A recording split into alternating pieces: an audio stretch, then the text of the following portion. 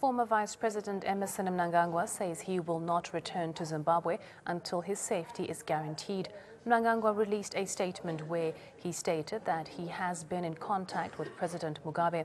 He says he's been called by President Mugabe to return to Zimbabwe, but would not return until his personal safety is guaranteed. Mnangagwa was fired from his government position on November 6th by Mugabe, which analysts say it has led to the massive uprising in Zimbabwe. Former Vice President of Zimbabwe, Emmerson Mnangagwa, in a statement said, and I quote, "I told the President that I would not return home now until I'm satisfied of my personal security because of the manner and treatment given to me upon being fired." End quote. Zimbabwe's President Robert Mugabe has called his cabinet for a meeting today at his State House offices. This was informed by the Chief Secretary to the President. Today, the ruling party members plan to impeach him by bringing the impeachment motion for debate in Parliament. This is the first time the ministers are set to meet for their routine weekly meeting with Mugabe since the military took power on Wednesday. Cabinet meetings are usually held at the Munumutapa building in the center of town, but an armored vehicle and armed soldiers are camped outside the offices. The embattled leader has not resigned as yet. Following the expiry of the resignation deadline, ZANU-PF has initiated impeachment proceedings against Mugabe. Now let's take a look at what the options are if Mugabe does not resign. Well, Parliament is meeting today. The National Assembly and Senate can start proceedings to remove President Mugabe by passing simple majority votes against Mugabe. Once votes are passed, the two chambers must appoint a joint committee to investigate removing the president. After commission's nod, the president can be removed if both houses back it with a two-thirds majority. Meanwhile, the army chief said that the ousted Zimbabwean vice president, Emmerson Mnangagwa, is in contact with President Robert Mugabe and will return to the country soon. The army chief also said that the army and Mugabe have reached an agreement. The army also clarified that it has been conducting Operation Restore Legacy and not conducting a coup. Defense and security services are encouraged by new developments which include contact between the President and the former Vice President, Comrade Emmerson Mnangagwa, who is expected in the country shortly. His Excellency and Commander-in-Chief of the Zimbabwe Defense Forces, Comrade R.G. Mugabe, has started processes towards a definitive solution and roadmap for the country. Meetings with His Excellency the President and Commander-in-Chief of the Zimbabwe Defense Forces, Comrade Robert Gabriel Mugabe, have gone on in an atmosphere of mutual respect and several guarantees have been made. In a related development, students at the University of Zimbabwe have vowed to shut down the institution for as long as it takes to get President Mugabe removed from office. They demand that the First Lady, Grace Mugabe's doctorate, should be withdrawn. The university had previously given Mugabe's wife a PhD, even though students claim she did not study for one. The students say they will not write exams until Mugabe steps down.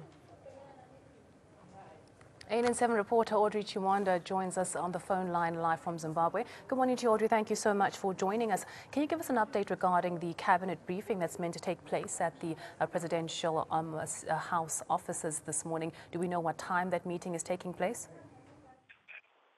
Very good morning to Kara and to our viewers. Three major events happening in Zimbabwe right now that everyone is keeping an eye on. The first one that you mentioned the cabinet meeting called by President Robert Mugabe at the State House. I understand that it has started.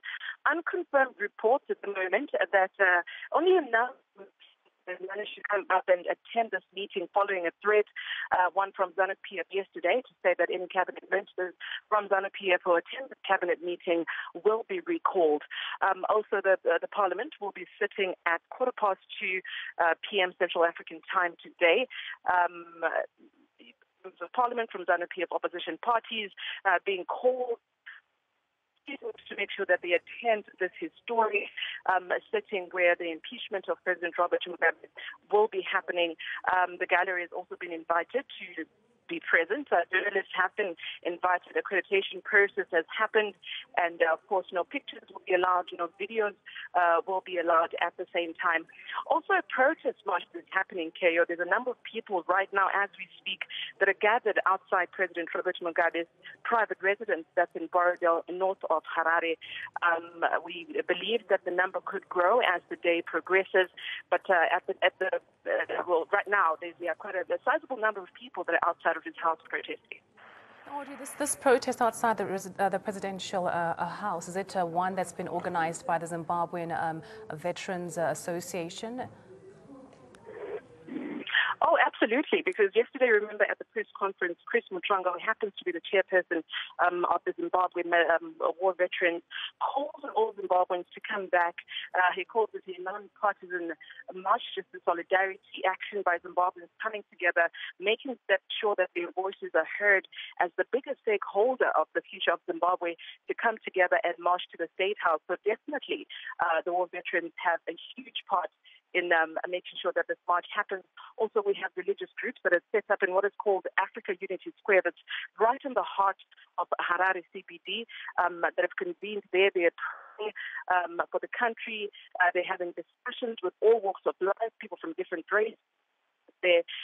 Also, right outside of Parliament, there's some people who are wanting to march right outside of there as soon as the Parliament sitting starts in support of the impeachment of President Robert Mugabe. As you can imagine, calls are growing from all sectors of the country.